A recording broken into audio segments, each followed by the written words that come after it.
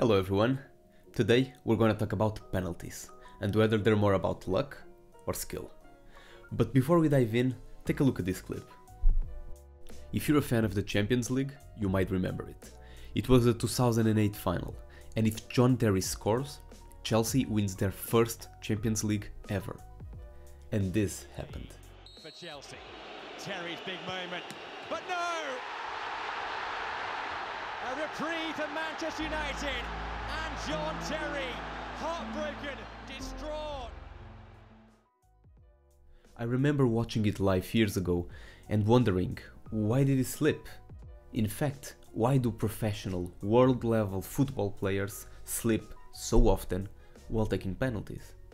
The question stuck with me, and while doing some research for this video, I noticed that it happens way more often than it should. Can this be the most slippery zone in the football field? In a way, yes, and some players even work hard to destroy the terrain, but players should be able to predict and avoid it. So this makes me wonder, is it possible that for a brief moment of time, a football player forgets how to shoot? When we're watching high performers, we expect them to be excellent, or at least be consistent in their performance. But this requires a mental state of fluidity, which is very hard to achieve when you're under pressure. Maybe something like this has even happened to you in the past, being in a moment of extreme anxiety and starting to perform a bit differently from what you normally would, forgetting the basics and becoming too much aware of every little movement. This is a psychological phenomenon known as choking.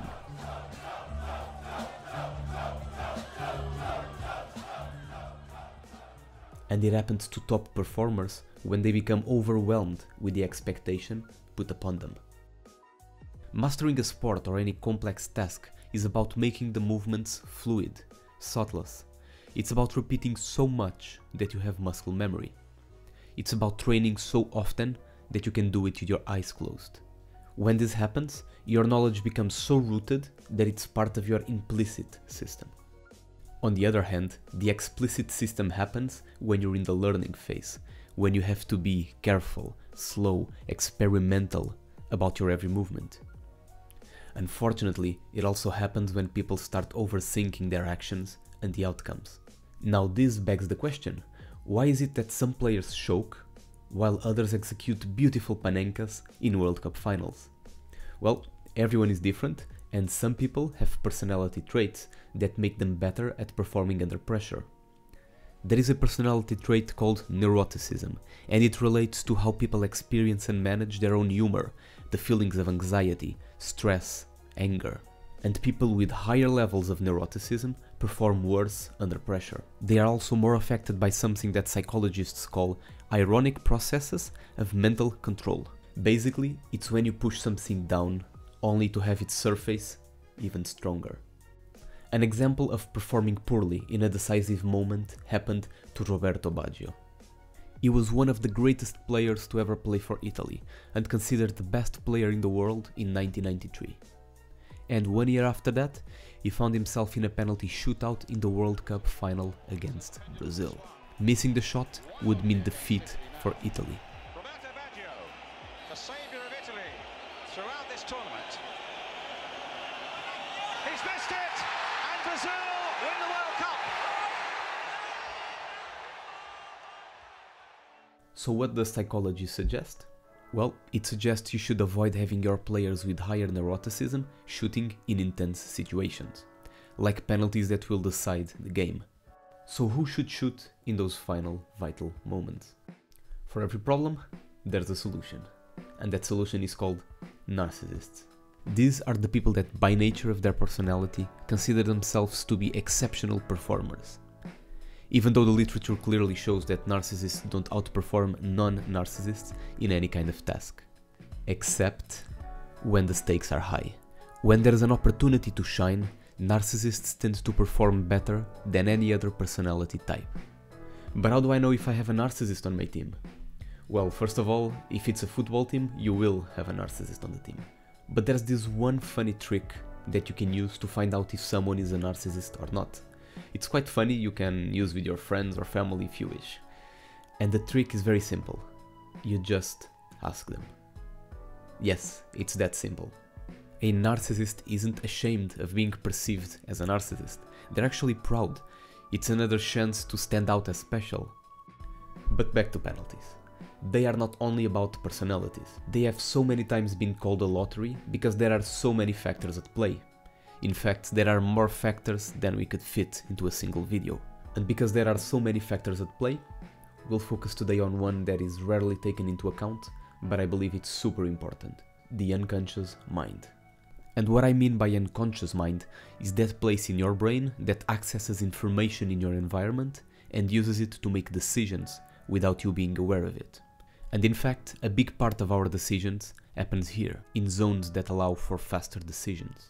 Experts on any topic can analyze situations in fractions of seconds, even without being aware of it. Like this ninja cutting a bullet in half. In the face of a very narrow slice of experience, an expert can extrapolate what's happening and act upon it. He can see the patterns. This concept is best described by Malcolm Gladwell under the term thin slicing.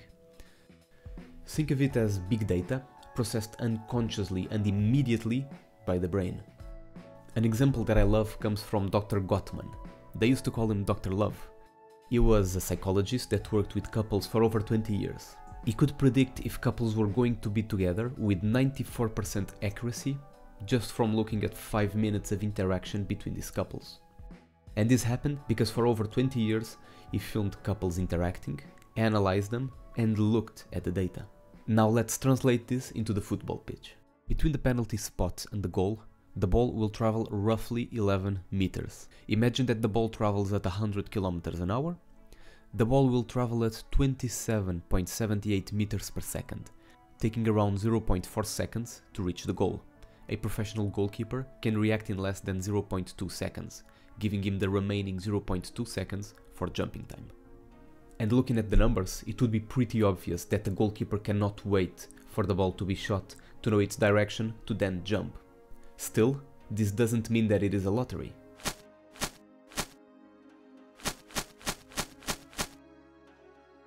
Of course, some goalkeepers will have predetermined their jumping side, based on statistics from the opponent, tactics, or even personal beliefs. But some goalkeepers use their unconscious mind. They decide where to jump while the other player is running, based on his direction, the way he looks at the goal, according to his hips and legs. This understanding of trajectory and speed in decision making comes from years of practice. It comes from the need to anticipate your opponent. A strong example of this is Clarence Seedorf. He was a world-class player with an incredible accuracy, who strangely happens to have failed his most important penalties. Nobody can tell you for sure why he failed his shots, but in my theory, Seedorf's problem was that he would allow himself to be read by the goalkeepers. Some goalkeepers, like Claudio Bravo, are experts at this type of unconscious reading.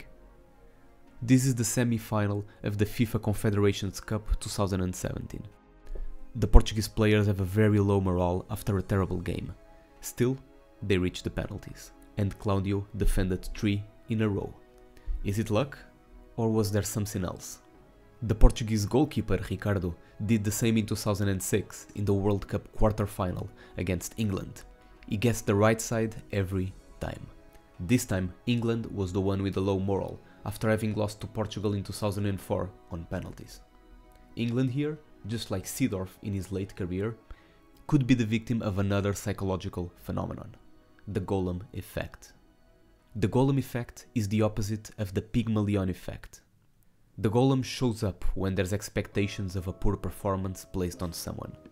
And of course, the golem, which is a psychological substract, leads them to perform poorly.